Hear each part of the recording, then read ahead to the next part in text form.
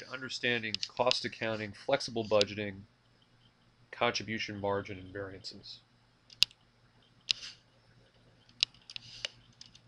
This is Ken Boyd, the owner of St. Louis Test Preparation. Here's our email address and our phone number and a really good website, one of the university websites where you can go into each professor's link to find a lot of good business school information. We want to talk about developing a flexible budget. And that involves, first of all, setting up some line items. You're going to have a line item that you expect, a variable cost per unit, and your fixed costs. I'm going to flip over to Excel here for a minute. And that's what you see here.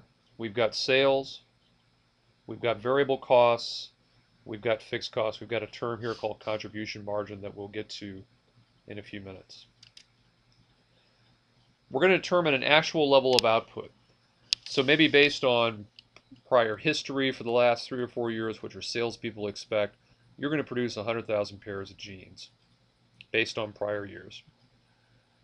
And we're going to use this information to develop a flexible budget for revenue and cost.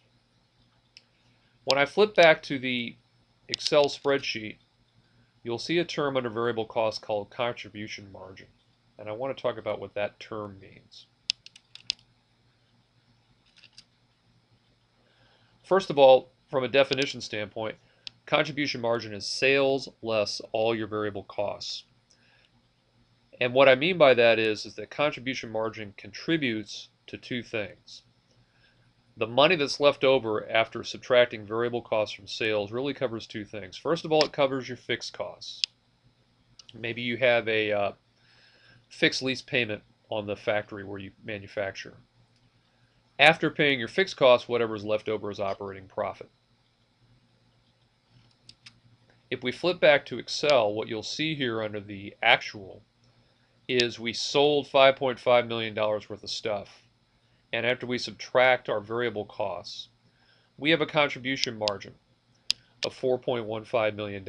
And that money goes to two different places. The first is it goes to cover your fixed costs. And when you subtract the fixed costs, whatever's left over is your operating income or your profit.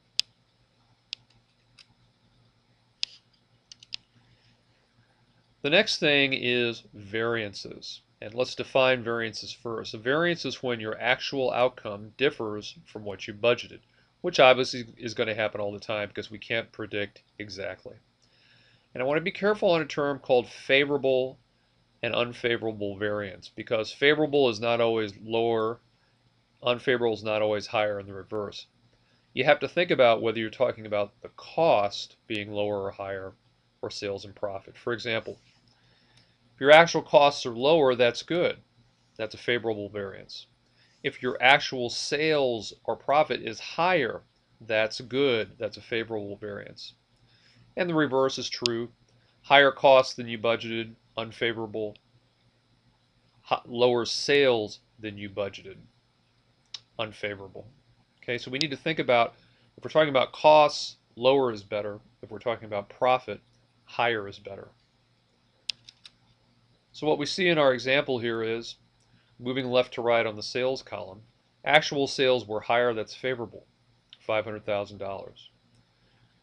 Actual variable costs were higher, that's unfavorable, which is why I put it in red, $150,000. Contribution margin is favorable because the sales variance less the variable cost variance comes out to a $350,000 positive good number. We're better off by $350,000.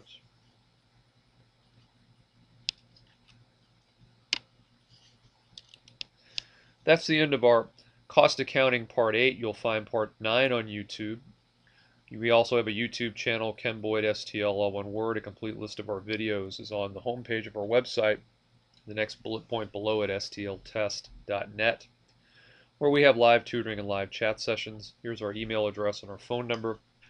The next couple of presentations will continue with our flexible budgeting example. Thanks very much. We'll see you next time.